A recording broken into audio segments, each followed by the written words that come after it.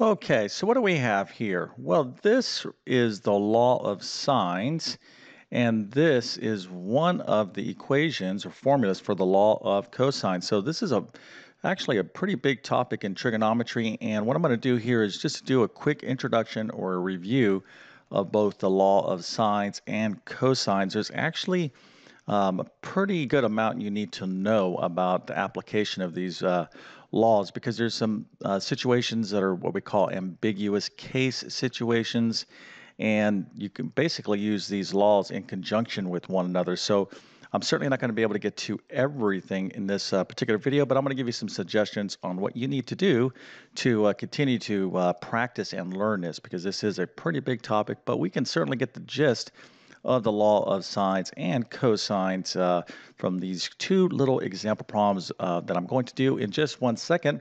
But first, let me quickly introduce myself. My name is John. I'm the founder of TabletClass Math. I'm also a middle and high school math teacher. And let me just tell you very, very briefly about my math help program. So basically, I have 100 plus different math courses ranging from pre-algebra to pre-calculus. I would cover all this stuff in my pre-calculus course if you're just interested. But I also have many, many test prep courses. So if you're taking an exam and it has math on it, that would be like, let's say, the GED, SAT, ACT, GRE, GMAT, AccuPlace, or ALEX exam, ASVAB, maybe a teacher certification exam. You get the idea. So any exam that may have a math section on it, I can help you prepare. I also have a excellent homeschool learning program. So if you are homeschooling, you might want to check out my math help program there. And then obviously I help those of you who are having a tough time in your current math courses. Now, before we get into the law of sines and cosines, I must stress if you are in fact a math student, you need to realize how important your notes are. Okay, and your notes are anything less than stellar, you need to improve them. Okay, just trust me on this one. I've been teaching math for decades. As you improve your notes, things just magically get better. But as you're doing so, you can use my notes to study from. I'm going to leave links to all this stuff, including my math help program, in the description of this video. Okay, so law of sines and cosines. Let's just briefly talk about when you might study this. So this is part of trigonometry, and it's typically taught within, let's say, a pre-calculus course, but maybe you're taking like college algebra or algebra 2 with trigonometry. So basically that level of mathematics, you'll learn to solve the laws of sine and cosine. So let's just quickly talk about why we need the law of sines and cosines. So here's a basic, well, it's a sketch of a right triangle. It's pretty terrible, but let me try this again. So when you're studying basic geometry, you learn a lot about right triangles. Now, right triangles are extremely important. Now, the lengths of a right triangle, we can call this AB, then the hypotenuse is C. So if I wanted to know the lengths of this right triangle here, I could just use the Pythagorean theorem. A squared plus B squared is equal to C squared. Then I could also use sine, cosine, and tangent to solve this right triangle. So obviously I would have to know some information, maybe some lengths of the right triangle, but with two lengths, knowing that it is a right triangle, I could find all the angles and all the lengths basically with just these two things right here, okay? Knowledge of basic trigonometric ratios and the Pythagorean theorem. Now, this isn't an excellent starting point. Matter of fact, you need to already know how to do this, but this pertains only to right triangles. This is like right triangle trigonometry, right triangle situations. But guess what? We have like a lot of triangles that are not right triangles. We have things that are like this, oblique triangles. We can have all different type of triangles that are not right. So what do we do there? How do we solve for the lengths and angles? Well, this is where the law of sines and cosines comes into play. And again, like I said in my intro, that there's different kind of ambiguous situations, especially with the law of sines. It can get a little, there's a lot of different factors I'm not going to cover here completely because it's just too much. And you do need to know all these little details or all these little cases, whether you're dealing with an acute triangle, an obtuse triangle. So all I'm going to do is just give you a quick introduction to the basic application of these formulas. But again, as a student, you're going to need to know these cases. And if you're looking for help for all of this stuff, you definitely want to check out like my pre-calculus course. All right, let's get into it. and we'll start off with the law of sines. All right, so this is the law of sines, pretty straightforward. A, B, and C, these little small A, B, and C's refer to the sides of a triangle. And then here we got sine A, sine B, sine C. Now, I'm kind of assuming you might have already have a basic sense of what the law of sines and cosines are, because this formula here, if I really wanted to do this correctly, I would have just shown you a plain triangle with sides A, B, and C. But we can kind of still interpret the law of sines here. Okay, so what does this mean? Well, let's take a look at this situation. We're actually going to solve for this triangle. So what do I have here? Well, I have all the angles of the triangle. Okay, so that's pretty good. Meaning I have all this information. I have the sine of A, sine of B, and sine of C. Now, you're not going to use all three of these at once. You're going to basically use a pair of these. It could be any pair you want. Then you're going to set up a proportion, and we're going to solve for one of these items. It could be the angle, it could be the side. So you got a lot of different options here. But in this case, we have all the angles of this triangle. But I only have one side, okay? I have this side of this triangle. So I'm going to use the law of sines to get one of these sides, okay? So we can get a side A or side C, and we're going to just basically set up a proportion, okay? So let's just see how this is going to work. So look at side B, and here's angle B, okay? That's going to be 28. So right here, this B, okay, is going to be 27, okay? And then sine of B will be sine of 28 degrees. Okay, you also want to make sure, if you're going to follow along with me, that your calculator is in degree mode. Now, I have all kinds of choices. I can solve for A or C, and again, I have these angles. But let me show you exactly this setup here. Okay, so again, we're going to pick two. I'm going to actually solve. I'm going to use these pairs, okay? A over sine A is equal to B over sine B. Again, these are all equivalent to one another, but let's see how this works. And let's go ahead and set this up. All right, so here, I'm going to solve for this length of the triangle. Okay, so I'm solving for A. Okay, so A we don't know. A over sine of A. So remember, that's the opposite. So here's angle A. Its side is over here, so that's going to be A over sine 50. And then, of course, we already have this ratio right here, okay, B and angle B. We have that information, so we're going to use that. That's going to be 27 over sine of 28. So here you can see I have a nice little proportion, and I can solve for A by simply just using the cross product. Okay, so I can go this way. A times sine of 28 degrees, that'll be that. And that's going to be equal to sine 50 times 27, so 27 times sine 50. So to solve for A, I'm going to go and divide both sides of the equation by sine 28 degrees. And I'm kind of squeezing it in there, but I already wrote it out. And there it is right here. So 27 times sine of 50 degrees divided by sine of 28 degrees. Now you got to be careful when you plug this into your calculator.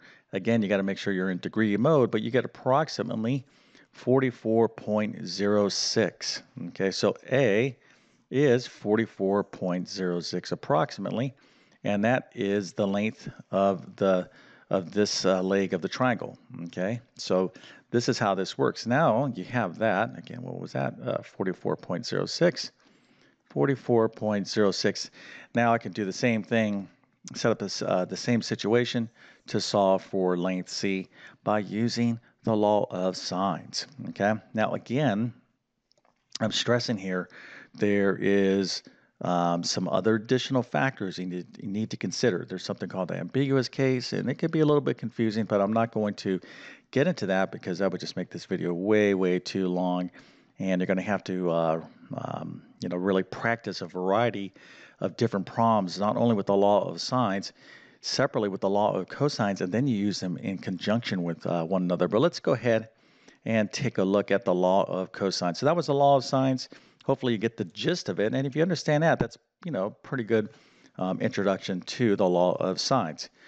Okay, so the law of cosines, here is one formula for it, But with this formula, I can, there's all different kind of versions of the law of cosines. They're equivalent. Okay, so here's one, okay, version of it.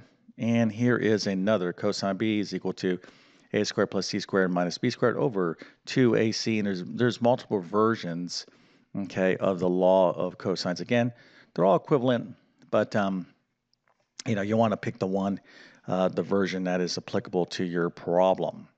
Okay, so how does this differ? Well, the law of cosines is kind of, if you look at it, you can see here we have a squared equals b squared and c squared. It kind of reminds us of the Pythagorean theorem.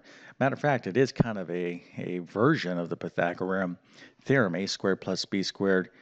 Here, we'll just write it out. A squared plus b squared is equal to c squared. Matter of fact, the law of cosines or the Pythagorean theorem, you could argue, is one is derived from the other.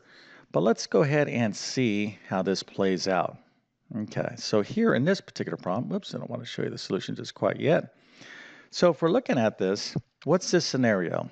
Well, the scenario is I have a triangle. I have all the lengths of a triangle, but I don't have any angles. Okay, so I'm not going to be able to use the law of sines because the law of sines, remember, is like a over sine a. So here, it's not a good situation for the law of sines. I don't have any angles yet. But if I can get one angle, then I could start using the law of sines. But to get one angle, the law of sines is not going to be able to help me out. Okay, so what I'm going to need is the law of cosines. Okay, all right, so let's go ahead and see how we're going to solve for cosine B. So let's go for this angle first. Now, when you're using the law of cosines, you always want to go for the biggest angle. Now, if you notice here, the largest side is B. Okay, that's 19. This is 14. And this side A is 8. So this will be the largest angle. Again, there's a lot of subtleties here in situations. You got to know there's got to be a particular way how you solve these angles, or you can get in trouble. Okay, so when you're using the law of cosines, you want to go for the biggest angle, which is going to be opposite the largest side. So that's why I'm going to start with angle B. So I'm going to use this version of the law of cosines formula. So it's cosine B is equal to a squared plus c squared minus b squared over 2ac. Again, these are all the lengths of this side. So let's go ahead and just plug in our values. So a squared is going to be 8 squared, pretty straightforward, plus c squared is 14 squared minus b squared, which of course is 19 squared over 2 times a, which is 8 times c. I'm doing this part of the formula, which is 14. Okay, so when I do all this number crunching, I'm going to get what cosine b is equivalent to. So let's go and do that now. All right, so cosine B, when you do this, you got to be very, very careful, obviously, with putting all this stuff into your calculator. You get negative 0.451. So cosine B is approximately negative 0.451. Now I can find the arc cosine. So angle B is going to be equal to the arc cosine of negative 0.451. Again, make sure your calculator is in degree mode, or you will get you'll get the answer in radians, but you're probably looking at for the answer in degrees, but we get approximately 116.8 degrees. Okay, so that is what angle B is. Okay, so angle B is 116. Now I got this little setup right here.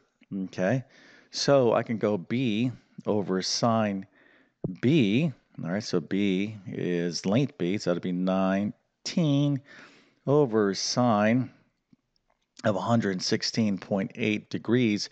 Now I do have enough information to start incorporating the law of sines, but the law of sines and cosines, and this is basically a quick introduction, okay, to the law of sines. But I don't want you to get overconfident with the law of sines and cosines. I think a lot of students, they'll learn this. They'll be like, okay, I know the basic sense of it. All right, and they do. They'll be like, okay, I know why we need them, and how to apply the formula generally speaking. However, okay, and I know I'm kind of being redundant, but that's okay. I really just want to make sure you understand this. that there are these ambiguous situations, and there is a method where you got to be very, very careful, or you will get the wrong answer, even if you think you're applying these formulas correctly. But the law of sines and cosines, super powerful stuff, and definitely a must know as you study trigonometry. Okay, so this is not one of these things that you can kind of like ignore. I'm pretty sure your teacher is going to really, test you pretty thoroughly, and are not going to give you these questions. They'll give you some questions where you can kind of not know what you're doing and still get the right answer, but there's going to be questions in there where you're going to have to know these ambiguous cases, etc., etc. Okay, so hopefully this video helps you out in some tiny, small way. And if that is the case, please consider smashing that like button. And if you're new to my YouTube channel, please consider subscribing. I've been on YouTube for 10 plus years, have over 1,000 plus videos, basic to advanced mathematics. Of course, there's a little bit more on the advanced side, but hopefully you'll subscribe. Got a ton of content on my channel, but my best math help will be within my Math Help program. Okay, so with that being said, I definitely wish you all the best in your mathematics adventures. Thank you for your time and have a great day.